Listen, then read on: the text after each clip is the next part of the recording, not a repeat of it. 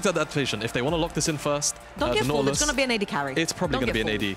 But, you know, with the with the Kalista and the Lucian, by the way, the Varus as well, you're kind of looking more or less, the only lane bully still up is something like a Draven, so they're happy potentially to go towards this Nautilus, and boom, the problem is already solved from game number 1 of being able to find immediate lockdown, and even if they have to suffer in the laning phase through a rougher lane matchup, specifically, the mid game can look a little bit cleaner with that engage. And I feel like right here you have so many options, because if they want to resort into playing Zeri, as you mentioned, you've got the Nautilus to chase her around. If they want to resort into playing a Senna slash Tam Kench, but there's no Tam Kench, or Nautilus slash any melee lane, you can just slam in something like the Draven and just play more aggressive, try to dive them and set the Senna behind from the get-go. However, BLG right here, they're hinting that they're just scaling throughout this entire game. So I feel like top esports need to lock in some proactive picks to shut them down, like the Xin Zhao, like something that can gank very early on, together with a more aggressive bot side of the map. Yeah, I definitely agree. I feel like, oh, the Vi got left open, actually. That works. That was obviously the trade-up between these two drafts. So now, immediately, top esports, 2 forms of very, very reliable engage. I think they look similar, right? Yeah, Nautilus are, I know, they're functionally the same. Without Shun, maybe leaning on something like Jax on 3, because it's banned away, I feel like they should have a pretty good time skirmishing, and they're not going to go for an early aggressive pick like Draven, seemingly with this hover, looking to probably go handshake for handshake on the scaling with the Jinx. Again, all of these lane bullies banned out. Why even take the risk of going towards something like Draven when it can be a little bit coin flippy? Is there a point where you overhook a little too much when it comes to the engage? No. No, I don't think so. You can never overcook a game. As long as you manage your tools well, right? It's a communication thing before you get into a game. It's like, okay, you know, if I'm Meiko, I'm saying to Tian, if I ult, don't immediately overstack the ult, right? Yeah. If we need it to actually take down the same target we're killing, awesome, chain CC them, but it's just about the comms that actually come into it beforehand. We spoke about Bin's tank play generally not being as strong as 369s. They're giving him the Ornn, so this is BLG saying, we want full-blown scaling for now, and we're going to try and remove away perhaps 369's pressure point champions on the top side. Turn nameplates off and try to persuade me that the draft on the right is not a top esports draft. Because right here, BLG has turned a lot of our expectations upside down. Shun on a Maokai last game, and right now Bin on a tank in this particular game. I would love to see the reply coming in, because things like the Twisted Fate are up for grabs right now for 369. He can pull out on them what they did to him in game 5. So a lot of the carry potential, Creme Sakali as well, getting knocked out with the Azir in. Really, really important note here. Top esports have banned away the Aatrox, so they're not sold that this Ornn is going top. They are actually considering this as Ornn Senna bot lanes, and honestly, I don't mind it, right? Into Nautilus, into also potentially dealing with 3-man bot lane dives. Ornn is one of the better tanks in the game at, you know, defensively, not just playing them out for himself, but also peeling, right, between the brittle autos and the actual knock-up itself. He does a great job, so let's see if BLG will opt into this. They're going to have the freedom to obviously go Shun's jungler on 4, so I'm actually quite surprised that top esports aren't banning away more junglers with that in mind. They go towards this Xin Zhao, and that's going to strip away an aggressive option, and we asked for, you know, proactivity, I suppose, out of Creme in the mid lane. That's been stripped away from BLG. I wonder what Shun is going to do here, because you could always resort towards something like the Kindred that he really likes, especially if you have like such a front to back, giving more of a free scaling jungler. But you need a little bit spice, because you've got bot lane farming, mid lane farming, top lane farming, and you need someone to get something going in that mid game. I love the Wukong right here.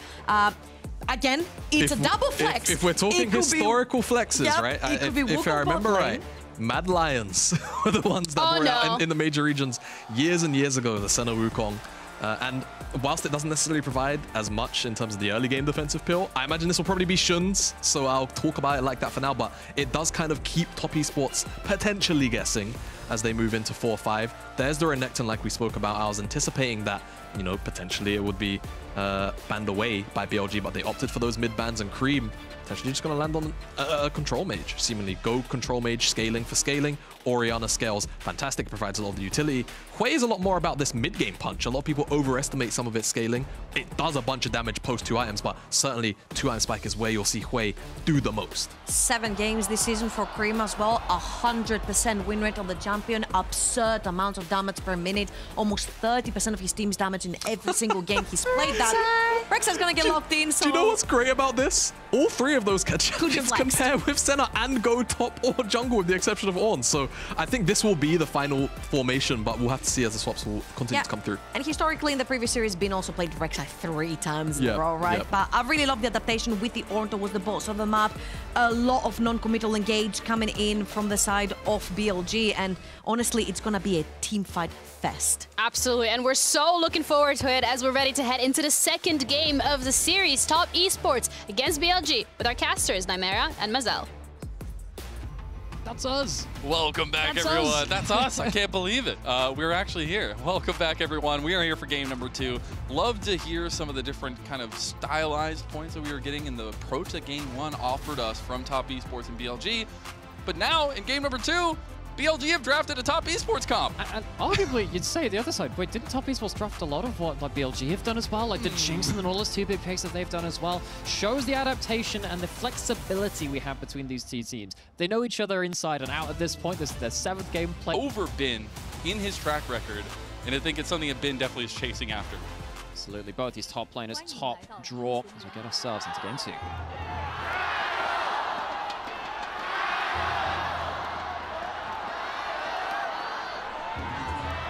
Crowd alive and well. We get to it now. Again, game number 1. Very quiet early. One of the latest games we've seen from these two teams going at it together. Looking for a little engage on early on. There is another point we want to talk about. This is the first time we've seen the Ornn Senna from BLG. From them, yes. We have seen it elsewhere in the LPL, so it's not a surprising duo in the context of the region, but these two haven't played it themselves. Last game, we were talking about how JackeyLove and Meiko, they were undefeated on the Senna lanes themselves, so they got themselves a first loss for that one. It used to be kind of like a mark of dominance in earlier seasons of League, where you would take other people's picks and see if you could beat them with them after they've used it on them. Nautilus getting a level 1 hook, though, maybe changes things. On realizing he probably doesn't want to take the level 1 there against Meiko. But I think this Jinx Nautilus bot side is going to play towards Top Esports strengths. So basically what happened there is it looks a little weird that he's standing around for the hook. He's trying to stop vision being put down on the jungle start very early on. Something that we talked about last game actually is that Tian didn't path towards bot side in a very important early first clear. And one of the reasons why Top Esports couldn't really end up getting the early jungle pressure they wanted is because Tian was spotted early into his clear. That's why Ornn gave up his HP there, trying to stop the same happening to them. But now it means that Ornn is in really not great amounts of HP. Yeah, he got a little bit of sustain from Elk. It's going to help out a lot. And Meiko taking a ton of damage on the back end of it. JackeyLove just trying to clear this wave to get them level 2 here.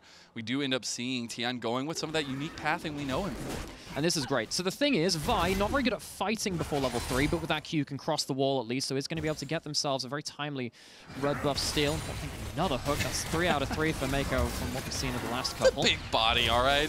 You know, a little bit bigger of a target. That he is. Meiko still, he's had such a history on this champion as well, that Nautilus. With that ability to kind of like walk into the enemy jungle and make sure that they can kind of hold the bot lane to account means that there's no one really able to walk to Shen's defense, even if there were anything to happen towards that bot side on the first clear. Tian finds the Krogs as well.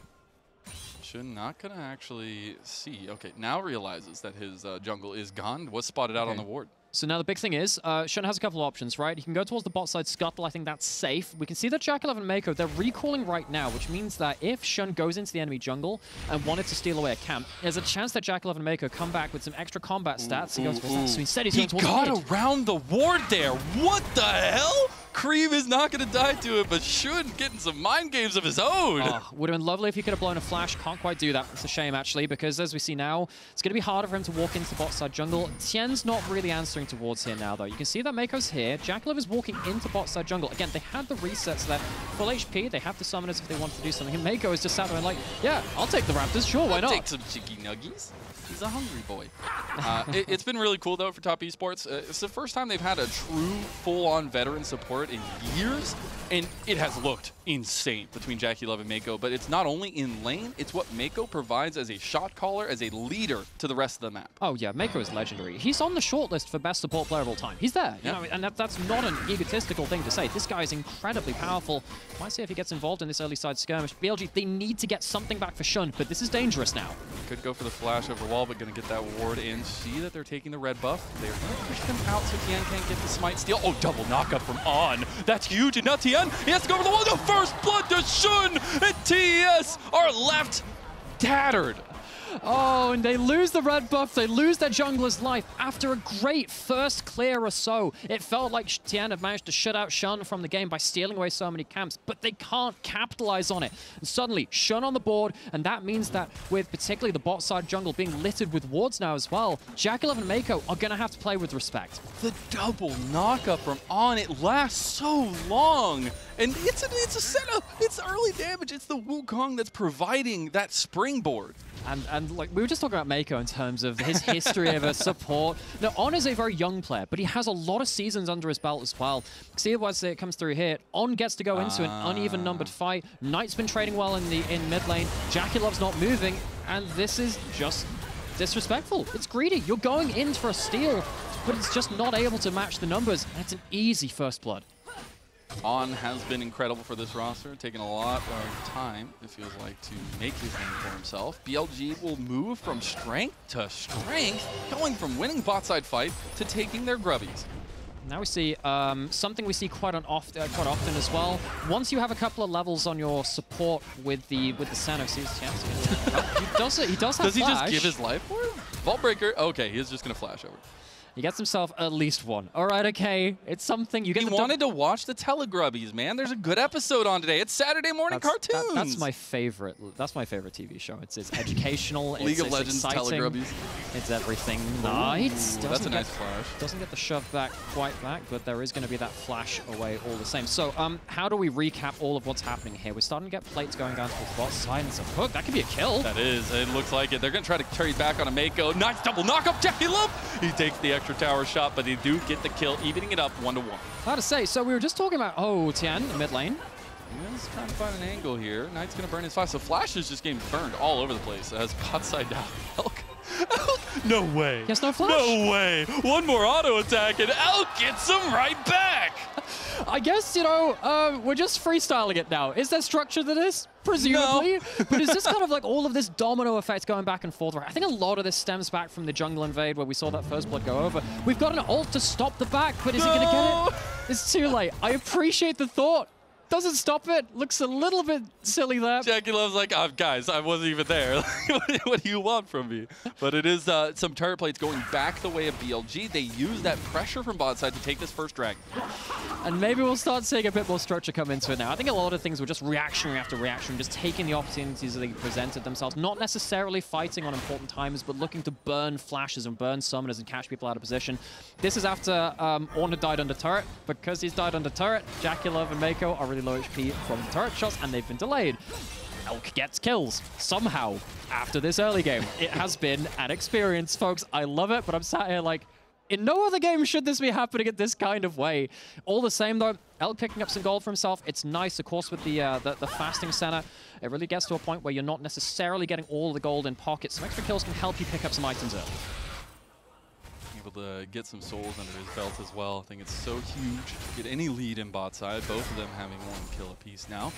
I do want to check in on the jungle path and right. At least for the moment, it is opposite sides for both junglers. There is some presence down bot side for Shun. Will be spotted out by the Strike. That's important. Again, playing against heavy engaged comps without vision control. League of Legends is no longer a strategy game. It becomes a horror game. It's a horror survival game. We just sat there like, oh, is there going to be some monstrous gribbly thing in the dark? Yes, there will be sometimes. Right, we need a horror game now, please. That'd be so great. I mean, what, do you remember the Fiddlesticks trailer? I do. That was the most terrifying cinematic I've ever seen. There was some really spooky stuff going on there. Anyway, you can someone can quote us on that later on. That one an awful lot. Not that it has been suggested by anyone else, but still, I'm sure everyone who's faced against a Rengar as well will know about that one. But still, BLG, they have themselves their ultimates. That's the big thing, right? We joke about it, but if you do lose that vision control, you don't spot out the Scry's blue there. You're going to get engaged on. There's no flash left on Creme still. Knight could potentially shuffle him back, but with no Shun showing on the way, not going to be the case. Grub's up in just under a minute. Dragon up not nearly on the same timer, so it means that we won't have ourselves these synchronized objectives. It means that maybe we can have some conflicts around them. Now, I love seeing Shun hover over Knight. Knight, a welcomed addition to BLG, replacing Yagao once again, but really providing that carry pressure from mid lane to bridge the gap to get bot lane in a place of good position. Yeah, see that also moving across the map as well. We briefly talked about this. Once you get a few levels on the support, the lane partner for the Senna, you're normally happy to leave them alone in the lane. Obviously, they died this time. Last time they tried that, so it's not necessarily the best thing here, but that's the logic, right? But the Senna then goes across the map, uses the ability to just walk in as a ranged champion to get some tap damage, get some souls from other minion waves, and you can see how valuable that can be for kind of like controlling the top side of the map. Problem is, JackeyLove is getting a lot of gold from this, and there's a dive, so there's no one to help him. Oh yeah, Ornn is just going to walk out to his death. Tian going to take that one easy peasy. Top Esports, honestly, really well played for them to just say, look, you can move the center away, Ornn's going to die. That's twice that's happened now, once in a 2v1, once with a dive on bot side, and now suddenly JackeyLove getting a lot of gold, going to get himself first turret as well, likely as well, all the same. So yes, BLG, they're going to get themselves 5 groves, but I really think with the Jinx coming online, and of course it being JackeyLove, one of the best AD carries the LPL has ever seen, and one of the very best in the last few years, that's scary now for BLG. This game, despite the fact we talked about BLG being good in the early game, has another story left to it. We're going to take a look at mid lane, though, but I do also want to talk a little bit more about the adaptation from BLG. Not again. Oh, no. He will be spotted out there. He's going to try to use the Unstoppable, but he is locked down from the hell there. There's the Ornn horn. He's going to flash out, not use it. Does end up getting out with his dash. Huge stuff. He still ends up losing his flash and his ult. Can 369 live? He doesn't have Dominus. Anything you can do, we can do better. BLG execute the juggle and take even more on top side. So 369 is this time visited by the roaming gank squad, and BLG get themselves some gold there. Still, it's going to be first turret over to the side of JackeyLove. It's a lot of plates over to the side of JackeyLove. Honestly, I feel like in terms of the monetary value, it actually favor Top Esports in regards to this. However, they've given up objectives to do it. BLG will get themselves a turret to even out that score, but they will at least get themselves ahead in terms of the objectives, if not necessarily that nucleated gold on the scaling carry. So we have the scaling on BLG's side, something a little bit different, where both these teams have been so predominantly early game-based teams in finding snowballs. TES have a little bit of that different style, it feels like. Hwei, obviously very strong late game, sustained damage carry from the Jinx, but the way that they approach this mid-game is super important for them. Absolutely. I think that both these teams have very powerful engaged tools. You've got the Vi combo, you've got the Nautilus. Both of them can set up for the Hwei because of the Severing Bolt and the huge damage which comes through from that. But on the other side, you've got 3 huge kind of like beefy front lines. The Wukong can sometimes be a little bit squishy, but on the whole, you've got 3 carries with 3 tanks with 2 long-range carries behind them. So both of these teams can really look to front to back and look for big engages. And that's really what we're going to have to see and how that evolves. We are getting those first item spikes for pretty much everybody on this, the carries at least. You're getting that static shift started for JackeyLove. I think Ornn is in trouble here. He has ghosts. Yeah.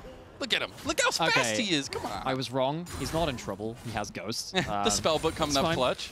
It does, because you're sat there like, oh, hang on. I didn't have as much XP as you. Both of them got cross-mapped on a number of times, but you can see that really is becoming a bit of a split map. A lot of vision being put down across the board as well. We can see that again, just trying to get these angles into sidelines. Tian trying to catch someone out, maybe catching out. Oh, he does end up spotting him as he comes around the corner. Gonna look for the engage, but doesn't find the vault breaker there. Does have Meiko and JackeyLove right behind him. On the other side of the map, Dragon is started by BLG, and there'll be a second Dragon in a row for them. It's been a really interesting few minutes seeing how these cross maps come about, the vision that comes down, the pick attempts that we come through as well. Top Esports in their last series, I thought they massively outclassed BLG in terms of their macro around this point in the game as well, going in towards mid-game a little bit more as well. This is kind of the start of the mid-game now when you start flinging people at random lanes across the map rather than kind of going into the standard ones. But it feels like BLG, they haven't been as kind of thrown for a loop as they were the last time. Tian, this game, has looked a lot more like what TES have had in the past, where he's looking for aggressive invades, things like that. But that has been a stark difference for me in this series than we saw from the last one. Is both teams are kind of willing to play the opposite side of the maps, where in the last one, it was all about going to the same place and having big 3v3s, 5v5. And, you know, both these teams, they're happy to go towards the 3v3s and the 5v5s because they have incredible initiators and carries to leverage that. You know, every time I've seen Top Esports in a final setting, most of the time versus JDG, let's be honest. Yeah, you know, like that huge matchup. It's not their old rivals in terms of that. Of course, BLG on the other side, they know that team very well too. It has been about those AD carry-centric, backline, front-to-back kind of team fights. You know, just a few finals ago, we had 9,000 damage team fights from both AD carries happening at the same time. They're both no strangers to that. Oh, had a great one for that Meiko. Is he looking for a hook? Not quite just yet on. Using that Ornn's tankiness and the W to just body block for his AD carry. The engages are not going to be quite as easy to land. Ooh. Shun is a little bit in between trouble, but does end up finding with the help. 369 rather. Creme flashes, gets the fear off. Donnie's Shadow, and Shun gets the kill. Oh my goodness. The dominoes are starting to fall for top esports. I mean, what did we say? Horror Survival League of Legends. You walk into the dark and you don't come back out. Creme blows the flash. Knight gets this mid lane, this bot lane outer turret.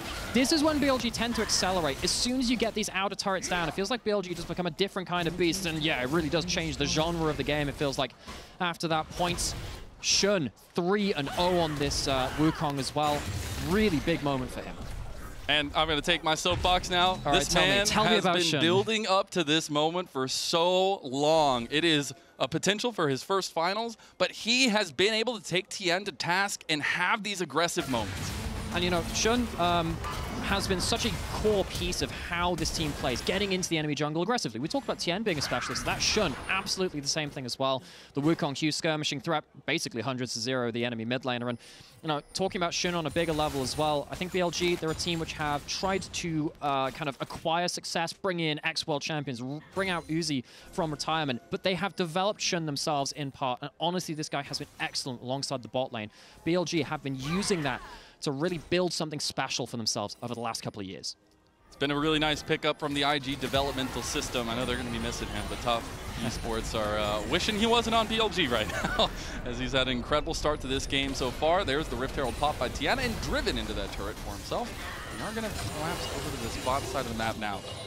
It's going to be a Mountain Rift, and Dragon's coming up in 2 minutes. You can't really afford to give over. Even just one Mountain Dragon is a bit risky to give over to an Ornn and a triple kind of beefy frontline from BLG. Meiko caught out with a root. He has flash. He's going to have to blow it. No, he's out of vision right now, and he's safe. Mountain Soul makes it a little easier. Spider-Man gets a couple more ledges to go on. Yeah. It's like being in New York City. Like a subject which I never really vibed with in school but love in League of Legends is geography. Okay. Sometimes I'm sat there like, yeah, this map changes the way you play the game. It's fun stuff then. See Tian. What's he? Tian. He's all by himself. He does have the rest of the team coming. Okay, so Ben is going to TP into the fight here at least, and so is Knight. They already take out Tian though. He went so ham and went way too far. JackeyLove, he gets flashed on by Ben, and he has to flash his way out. Top esports are left again in the dirt. I really don't understand the angle from Tian there. You don't have your Renekton there in time. And honestly, the counter dive from BLG is so deadly. They fall down in a, 3-for-1? And it's going to be a mid lane out of turret. It's probably going to be the setup for the Dragon going the way of BLG as well. This is a huge game-defining moment in Game 2. This is a red side that they have leads on. This is a team composition that if you're behind against them, you're going to have such a tough time in the later game. And Top Esports wanted to have the momentum. Yeah, I really want to see exactly what happened with the thought process from Top Esports. Maybe we can find ourselves a replay of that. There's no way he knew all three of them are right there. So he has himself the sweeper. They see two there. They see two. The thing is, even that you see all three. So they elect for this. They have full information for it. They do get on top of Elk, but it just feels like the team's way too far away. He's not there comping up for the CC. And the double TP in immediately from BLG, you automatically add two big bodies in there. And a big Emperor's Divide pushes him right back into the death's maw of BLG. And particularly against champions like the Ornn and the Wukong, trying to get past that. You can't do that. Get past their ultimates so hard. And now they've lost themselves the setup for the Dragon. It's coming up now. We don't have all the ultimates here from BLG, but they do have some gold to bring to bear. This is soul point for BLG on a Mountain Soul. Okay, we have ourselves Creme sense as well. We saw that from the Rek'Sai. BLG playing with more information, and they play the fight out better though. Creme has to have a good angle. Tian waiting on the side in the tri-bush. Dragon is started up by BLG and already about a quarter health down. 269 is going to move in. He's not looking for a flank. They're looking for a front to back here. Knight was trying to find an angle. He does have Emperor's Divide available. And shifting sands his way over the wall. Dragon getting so low. Here comes the Ornn, and the Dragon was secured by 369. They actually find a big engage right back onto him, and Emperor's Divide comes out from Knight, and now it's just like fish in a barrel, and you just gotta aim down those shotgun iron sights and take them out one by little one. BLG move their Knight into flanking position and put Top Esports in check. Creme, is he going to survive? No way. No, he is not just quite. I think he's going to get chased down here. Got the speed. Okay. Oh, Shun's going the long con here. He wants to take him out. He wants to show Creme that this may be his first finals, but he will not come away a victor yet. as he is all alone. Under tower, he's going to try to get the back off, but Shun is there. The fear coming out, though, and the rest of the team is there to knock him down. BLG, they win so many of these fights back-to-back. Now, they lose the Dragon somehow to the Renekton in that, but still, it's a huge victory for them. You can see how hard it is for top esports to reach the carries that they really want to. We'll go into a replay of this and show us exactly what you mean. You know, Knight is just constantly threatening the backline. It doesn't matter that he's on vision. It doesn't change anything. The fact that 369 gets that Dragon, we'll just gloss over that briefly. Big moment. I mean, it's a big moment. It stops that that objective going over. That's really important. Knight actually ends up using JackeyLove's W animation. He's self-CC'd himself, standing still for the zap. That's his prime target for that sweep back. And, you know, Knight, his Azir has often been criticized, rightfully so. But this one, I really think, has shown itself as a really good team fighting tool here. And with Shun having so much damage on the Wukong, you're not necessarily missing it if the Azir dies early. The fact that BLG have taken what top esports tried to approach them with in game number 1 and absolutely decimating them with it, it's not a close game. It is fully an advantage for BLG here, almost 6,000 plus in the lead. How do you come back from that decision-making for top esports? It's really hard now. We talked about BLG as a team very, very good at holding on to a gold lead. They have a huge gold lead now. I think they still have the 100% win rate with a lead at 15 minutes. It's an absurd stat coming through from you know, a team which has evolved to play on the same page. I think 2023, midway through spring, the core of this roster was here. Obviously, it was Yugao instead of Knight, but Tabe came in to develop this team from a team that would go 1-1 every week to one that was actually genuinely world-beating. They got themselves to an MSI Finals, and now they get themselves onto the Baron and force top esports to them. Back-to-back record-breaking splits for BLG. Second finals for the organization. Now here comes the re-engage from the Ornn. Baron getting a little low. Can Tian get in the pit? He does not. It is secured by Elk of all people, and a mad Elk has just come to play. They get the Dawning Shadow across the Emperor's Divide. TES are stuck at the wall, and they can't do anything about it. Ben has found the angles, and TES are left with nothing. Oh, man, what is it with other people securing the objectives? It doesn't matter, though. BLG, they would have forced top esports into a bad fight all the same. They get the objective, they get themselves the kills. They're going to start once again just turning the screws. And top esports, they gave them a good fight in that last time around, but BLG are not playing games here. They've just jumped up another 2K. They have a huge Baron buff to continue to push with. They're going to TP in on the bottom side. Oh, Knight gets feared. He's still under turret here. Okay, finally gets out from under there. As Ben with that TP makes the difference. They do end up getting him with Elk's range. Oh my god, they're just between the turrets here, Nymeara. This is unfair. There is no safe place for top esports. They continually dove, and BLG are showing no mercy. Teleport onto the minion.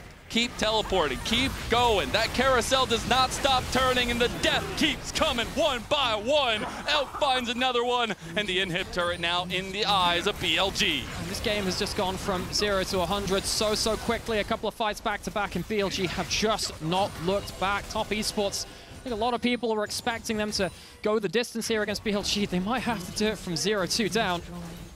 A couple minutes and another couple thousand gold. It's going to continue piling on. Over 10,000 now, moving up to 12,000 gold. BLG, lasting damage done to top esports base. And now top esports trying to get one more fight, but I don't think it's a fight you wanted. Meiko's already gone, and the rest of top esports are left with everything to defend, as they have a nice little angle. Oh my god, Knight with a huge Emperor's Divide, and that's 369 just watching as his base crumbles. There was so much trash talk between these teams. Top esports wanting to take this one holistically, but BLG, they rear their beastly head, and they'll move up to match point.